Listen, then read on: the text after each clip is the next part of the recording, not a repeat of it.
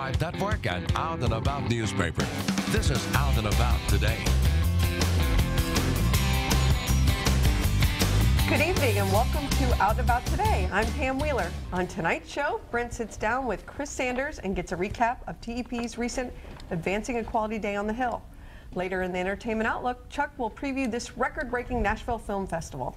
But first, we open the show with our Buzz About segment. Tonight's topics include last month's HRC Equality Dinner, the religious freedom laws, and Nashville Cares Dining Out for Life. I'm joined by co-hosts Brent Meredith and Chuck Long, and tonight's special panelist guest. Everybody, who do you think it is? It's Chris Sanders of the Tennessee Equality Project. Thanks for having me. What a build. That was a build-up. I better perform tonight. We love having you on. You're our most frequent guest, I think. I guess so. Yeah, the Steve Martin of the show, I guess, in a lot of ways. Yeah. Yeah, we're coming up on He's 10 probably years. like a 50-timer. We need to have jackets. I'll take them. All right, let's talk first about the HRC Equality Dinner last month. I'd just like to talk about it. I don't know, it's one of my favorite events. I don't get out much. I have a baby now. So there was a lot of reasons to celebrate. There were a ton of candidates there. Everybody wants our vote. 10 years ago, nobody wanted our vote. We were right, begging Chris? people to show up. I know. And Carl Dean gets the Equality Award. Right. We're going to have some pictures. So, Chris, just describe the differences between then and now. Sure. Because the theme that night was a look back, a look forward, a look now. Right. 2007 was the watershed election for Metro that changed everything when candidates more and more began seeking our vote. And then after Mayor Dean got elected and began actually doing things, the first executive in the state actually to do things, became safe. He survived, he thrived politically. And all the other candidates are coming in after his coattails, I think. So that's really the short version of how it happened. And I'm just curious, are all the candidates for mayor friendly to us? I know there were several there. I think most of them are, and they're getting friendlier. You know, I'm happy to have their support. It's interesting that some have waited so long to show it. Yeah. I took a picture. You all missed it. I saw it. You did? It was good. It was. And I, of course, asked him to be on the show, and he said yes. I reminded him, you interviewed him on the sly.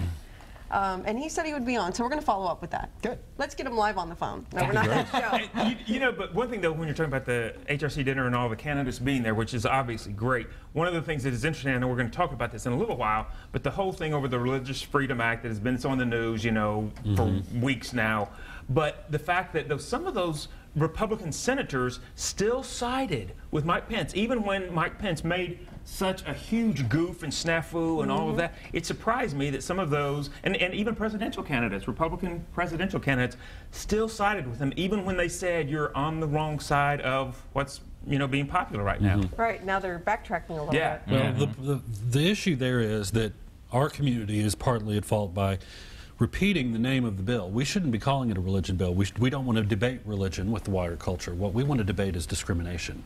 And when you call these bills discrimination bills, it's easier for Republicans and others to be against them. If you call them religion bills, then those on the right or anywhere right of center have a hard time opposing them.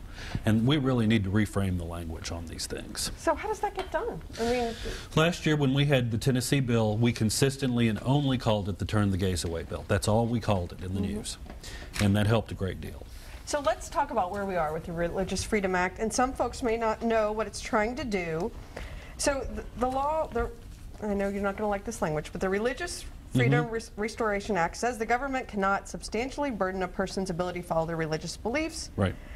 And proponents say the law will prevent the government from infringing on people and their ability to exercise their religious beliefs. So I know the show's pre-taped, so who knows what it's going to be when we air. Indiana passed it. Like you said, the governor said, no, I'm for it, staying like it is. And then he's backtracked. Yeah, because of all the immense backlash from, I mean, all areas of the country. Yeah. That's right. Other governments are saying we're not sending any dollars there. The NCAA tournament, which the Final Four's coming up, there's been chatter about that moving from Indiana. Major corporations. But, you know, the interesting thing to me, too, was when he basically, this is so how, to me, politics becomes insane, is he was so adamant and arrogant when George Stephanopoulos was interviewing him on ABC that time, and he would not answer the question when he kept saying, is this about discrimination? He kept saying, George, and all. And as soon as they got that huge backlash, he was like this different person. It was like an actor. It's like, okay, I was playing the bad guy, now I'm going to play the good guy. I mean, it was a total about face. It's amazing to me. Well, I was going to touch on what Chuck said. It went from not only saying no, not answering the question, but no, I'm not going to look at the bill. No, it's fine. And then all of a sudden, as well, we might take a look now and make sure we write into it that it is not discriminatory. So I mean, again, it was almost like, was that an admission of the previous question? Of course it was, but it was finessed language. It was acting. Right. Yep. And so where do we see this going? Because our state, you called it a mini Indy before we started taping, but it's dead in the water right now, right? For now, it can be brought back next year. So do we see this as the next, especially after marriage equality happens for us? That's what's going to happen. If you look at when the bills get filed, it happens after a southern state gets marriage equality. North Carolina is facing a slew of these kinds of bills. Oklahoma did. Alabama. So it's the next session that we've really got to be prepared for. We always have to be prepared. Next one's going to be bad if we're not ready. Right. So it will allow opt-outs for local government officials who don't want to marry or maybe even give licenses to same-sex couples. And this is all assuming things go well in the Supreme Court, which I think they will. At the end of this month, they'll be taking it up. Right. Yeah, I know, we're right around the corner, and that's going to be crazy if we're sitting here not talking about the things we've been talking about. So next year is the key test in the legislature for us. So we need to remember that, everybody out here to support Tennessee Equality Project. So I wanted to mention, did you have something else to say? Only that I think it's so important that everybody realizes how important it was that people spoke up from all walks of life in all areas, and that it's so important that we continue to do that. You know, as soon as that happened, we started speaking up in Arkansas, and if we need to in Georgia, and if we need to in Tennessee, we've got to keep the fires burning. That's right. Yeah, because backlash changes things. It does. Yeah. And money talks, you know? It does. Okay, I did want to mention an event we all stand behind, and that's Nashville Cares Dining Out for Life. It's the 13th annual. It's April 21st. It's this month. You can go to the participating restaurants, and a percentage is given back to Nashville Cares. Where are you going? I haven't made my reservations yet, but we always go. It's one of our favorite events that we celebrate, and I love it too. I know all restaurants can't give the same percentage that others do, but I just think it's great that all these restaurants participate. Well, and some of them I know do it the following day for lunch or breakfast. If you can't make it and for that's the what evening. I'm going to try to do. I think it's called brunch. But